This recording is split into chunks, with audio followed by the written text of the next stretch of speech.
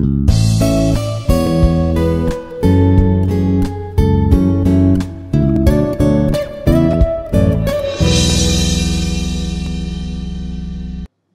everyone, this is Manohar Reddy, Department of Cybersecurity, Institute of Aeronautical Engineering.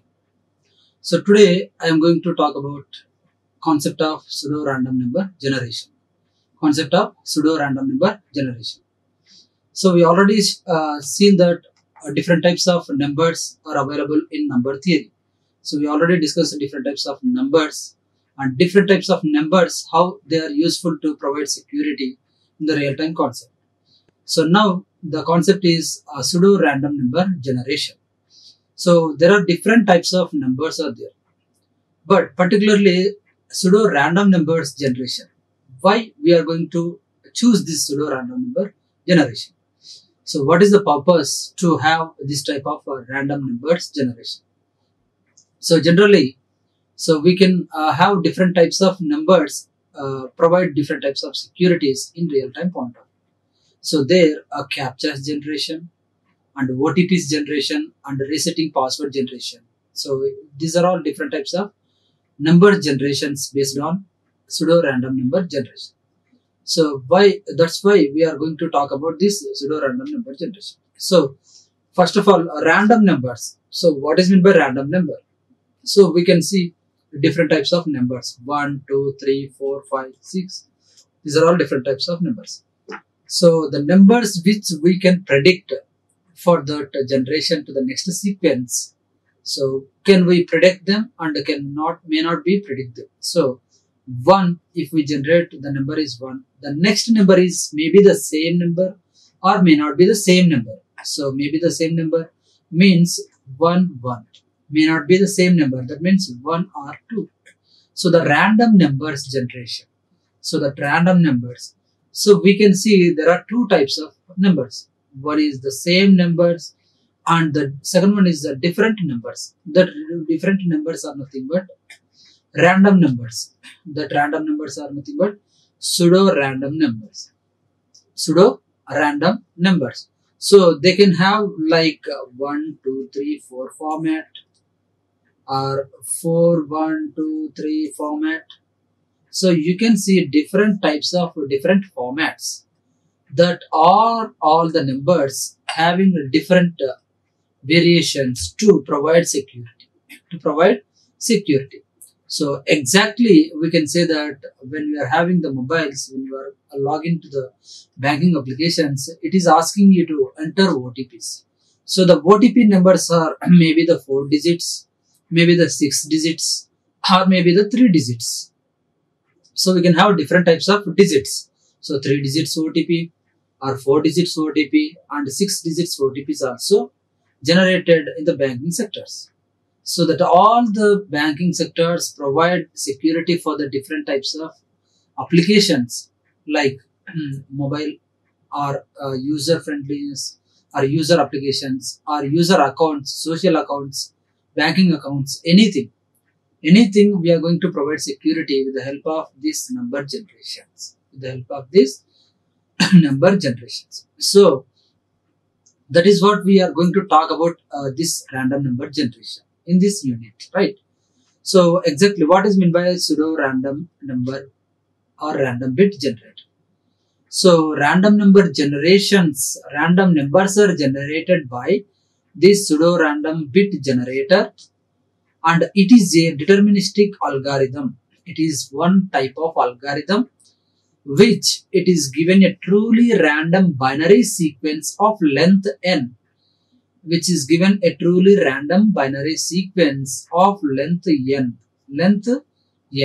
So the OTP is length 3 digits or 4 digits or 6 digits, right? And captcha's length 3 digits or 4 digits or 5 digits or anything, depending upon the different applications they are using, right?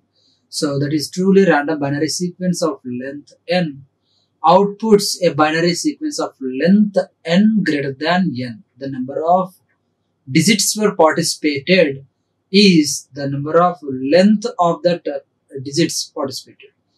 So sequence of length ln is greater than n, which appears to be the random.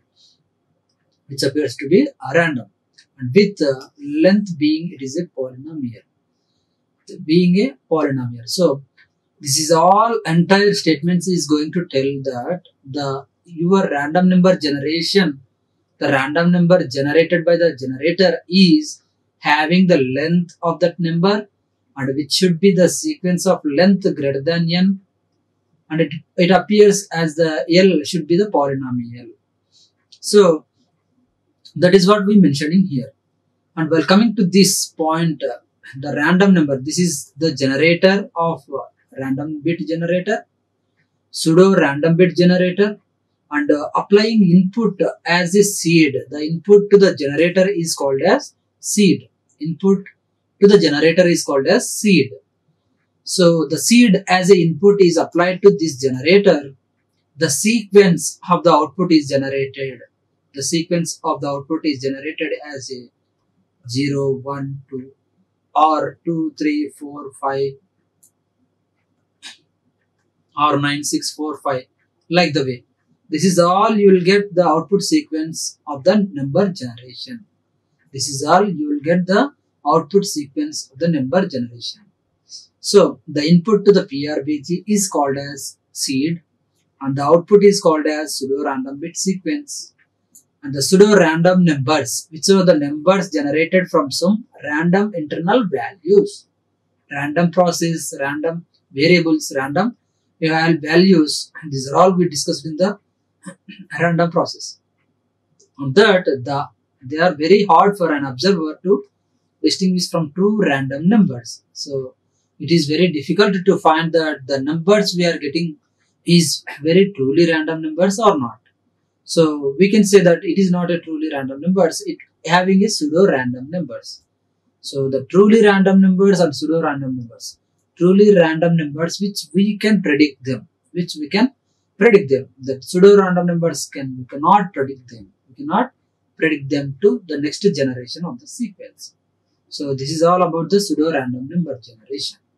So pseudo random number is having the number, but pseudo random number is what? The number which we cannot predict to the generation for the next sequence. That we cannot predict it. We cannot predict that. So that pseudo random numbers are generated by this pseudo random bit generator. Also said that short form as PRBG. Pseudo random bit generator. So that is going to generate all the bits to the output sequence. So how it is going to perform? The input seed is applied to the generator. Input seed is applied to the generator, and this generator performs some random internal values. It performs some random internal values on the operations and generate an output sequence as like this way. So this all you can say that it is a output sequence of this seed. Performed by random bit generator. So this is the way we can generate the different types of random numbers based on the random bit generator, right? And we'll see how it is performing actually. So when you are applying the input sequence to this generator and it is a running polynomial time, it is having some time t equals to 0, t equals to 1 up to t equals to n. The input was z, so this is the input, and the 0 is as output. The input was g of x, and z is the input, and it is added into this random bit generator and produced as output. So like the way you can understand from this point. So g of x and z is the inputs of this random bit generator and the random bit sequence, or you can say that seed also. And this wavelength of this input, and it is added to this random bit generator and gives the output. So by seeing this above figure, it is a statistical experiment suggested by this definition.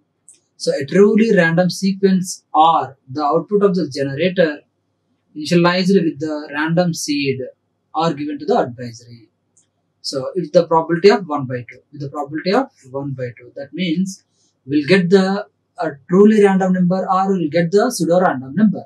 There may be a chance. There are two types numbers, but we'll get the only one number. So that is maybe the truly random number or that may be the pseudo random number. So that is the probability. So then the advisor decides a polynomial time which sequence it was. So what is the sequence? The sequence which is generated from this random bit generator is decided by this polynomial time. Decided by this polynomial time. So like the way you can understand. And we'll see some example to generating the random numbers from the program. So this is what we are written in the C program, C language programming. So here we can have the functions. We don't want to mention any separate comments or any separate instructions to the program because the system calls interacted with the operating system. This is said to be the system call for the operating system point of view. So this system call is directly interacted with the operating system with the hardware components, kernel, system calls kernel. So this kernel is interacted with the system calls and system calls are interacted with the hardware machines. So when you are writing this function in the program, automatically it interacts with the hardware machines as well as kernel.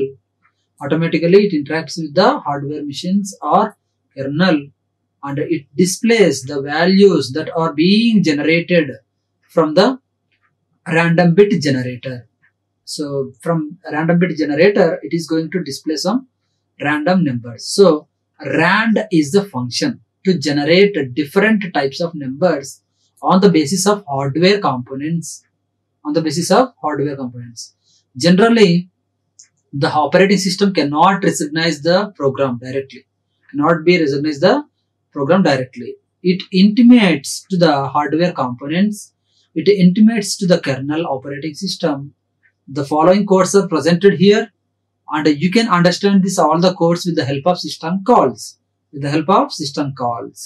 So this is the system call presented for process management, and that system call is presented for the process management because that is going to be executed. So rand is the function which interacts with the operating system directly from this program, and it generates some random numbers. So from this program, you can say that int I equals to 0, I less than equal to 4, and I plus plus. So you can write like outputs as 1, 2, 3, 4, or 108, 10834, or 80398. Like the way you can get up to 4 random numbers because we are mentioning 4 as the number. So like the way 4 random numbers are being generated. So but we are writing here srand of time of 0. This means if you mention this srand, that is nothing but pseudo rand is the function. Pseudo rand is the function with the help of time. It is going to display or generates the different types of pseudo random numbers. For the multiple times. That is nothing but n number of times. When you are refreshing or when you are executing your program multiple times, it is going to be generated multiple pseudo random numbers. If you are not mentioning this srand of time of 0, what will we get? With the help of this random function, we can get the values are this same values. You get same values means when you are refreshing or when you are executing multiple times, automatically the values are displaying same values for the multiple times. if you are mentioning s rand of time of 0, so particular time, based on the particular time, it is going to generate pseudo random numbers. Based on the particular time, it is going to generate different types of pseudo random numbers. So this is the way we can understand. So this is the rand is the function to display different types of random numbers. But whether it is continuously generating random numbers or not, yes, it is continuously generating, but the first time generated random numbers are again generated, up to how many times you are going to execute. But when you are mentioning this srand of time of 0, the sequence of the generations, random number generations, will be the different types. So when you are executing for the first time, it will be generated one codes. When you are executing this next time, it is going to generate again this one, again this one. Means pseudo random, the name itself, it is going to generate different random numbers for the multiple times, for the multiple executions. So when you are doing multiple executions, it is going to display multiple random numbers, but not the same numbers. But when you are mentioning this one, automatically it displays the random numbers as same for the multiple execution. So this is the way we can understand the program to generating random numbers. And next here, so a pseudo random bit generator passes the next bit test if and only if it passes all polytime statistical test. All polytime statistical test means whenever you are executed your program, the next bit of the sequence is predicted or not. So that means the predicted bit is the sequence of the generated bit. The predicted bit is the sequence of the generated bit. Whether two are equal or not. So that is what we are performing this speed or this test. So see here. So we already said that the input is nothing but seed. The input to the generator is called as seed, and this is a generator, PRBC generator, and the output sequence is B0, B1, B2. You can say that anything 0, 1, 2, 3, 4, 5, like the way 8, 6, 7, 8, like that. So this input seed is applied. This random seed is applied to the generator, and this generator function generates the sequence. This generator function generate some sequence 1 0 0 1 1 0 2 1 0, like the way this generating the sequence. But from here, the ith bit are nothing but expected bit or predicted bit. So the predicted bit, suppose I can predict like 0, I can predict for the next time 1, I can predict for the next time 0, I can predict for the next time 1. If the predicted bit is the equals to this output sequence, if this predicted bit is equals to the output sequence, then or these two bits are equal, then it is going to say that the PRBC passes the next bit test. It is passes to the next bit test, or else it is not passes to the next bit test for the polynomial tests. So that means the 0, 1, 2, 3 or 0, 1, 0, 1, these are all different bits that you are going to expect or that you are going to predict it. But these are all generated from the generator. So these generated bits are equals to this predicted bit, then this generated bit is added to this function, and this output is generated here.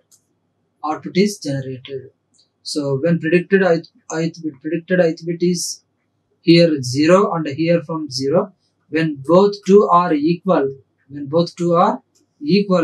you can say that a PRBG passes the next bit test if and only if it passes all polytime statistical tests. It says that all polytime statistical tests. So that is the way you can understand this program, right? and we'll see. So I will assume this one from the point of diagram. So assume first that the PRBG does not pass the next bit test. So pseudo random bit generator, if it doesn't pass the next bit, it is clearly says that such a polytime algorithm is a statistical test that allows to distinguish the output string from a truly random string. That allows only the truly random string. So whichever the random string is predicted for the first time, it is going to be displayed, it is going to be generated for the next sequence of the string. So that's why it is clearly say that the polytime algorithm is a statistical test, and that allows to distinguish the output. Distinguish the output means differentiate the output string from a truly random string. So guess the last bit from the previous ones and check whether it is the same as the actual last bit or not. So from the sequence of this one, the last bit is equals to this generated bit, predicted bit. So the last sequence of this bit is predicted to this bit or not. So that is what we mentioned here. Previous ones, and check whether it is the same as the actual last bit. On the other hand, assume that PRBG passes the next bit test. That is for every poly-bounded mission, every bit looks random given all the previous bits. So every bit is looking like a random number and random bits from the generated random bit generator. And this clearly implies that the entire string looks random. So that is chosen according to a uniform distribution. So this is all what we having the description over here. So this is the random seed which is having like input to the generator, and this generator passes the sequence. And this is the predicted bits. The predicted bits are going to be the sequence or not. So this predicted bits and this output sequence, when both are said to be the equal, then it is said to be the PRBG passes the next bit test. If and only if it passes all polynomial statistical tests. So this is the way you can understand this all the time. And from here, you can say that one thing. So this pseudo random numbers generation is mainly used for what? Is mainly used for the applications like applications of pseudo random bit generation is what? So first of all, OTPs generation. So to generating the OTPs, and the second one is to generate the captchas.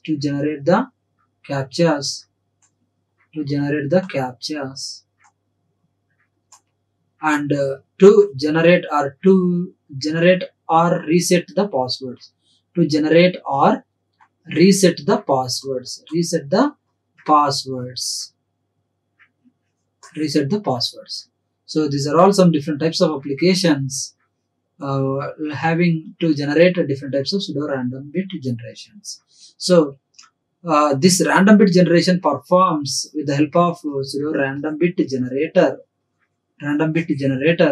with the help of rand function. This function is derived from rand toolbox. This rand toolbox contains all the different types of random numbers. So it is going to be having all the different types of random numbers. When you are asking for a resetting password, when you are asking for a captchas, when you are asking for a OTPs, this rand toolbox, this program is performing, and this program is calling this random system call, and this random system call is going to contact with this toolbox, and the toolbox is picking some random numbers. The toolbox is picking some random numbers, that is 0 or that is 8 or that is 1 or that is 5. So like that it is picking randomly. This random toolbox is going to picking random numbers randomly from this all random toolbox.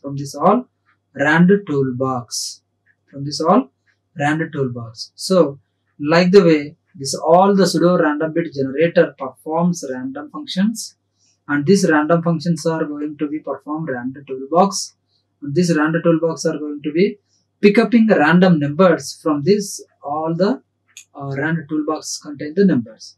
So picking all these numbers and giving as a OTPs to the user, and giving as a output a password to the user, and giving as a captchas images to the user. So when captchas generations, the captchas are generated both the concept of images as well as numbers. So here the numbers are randomly chosen from this point. Numbers are randomly chosen from this random toolbox. So these are all the different types of applications to generating random numbers, to provide your data to be secure. So that is why we are saying that to keep our data to be secure, keep data safely, or keep data privacy. So to keep our data to be very privacy, or to keep our data to be very safety, we are going to hide our data. Or we are going to perform some encryption or decryption on the data.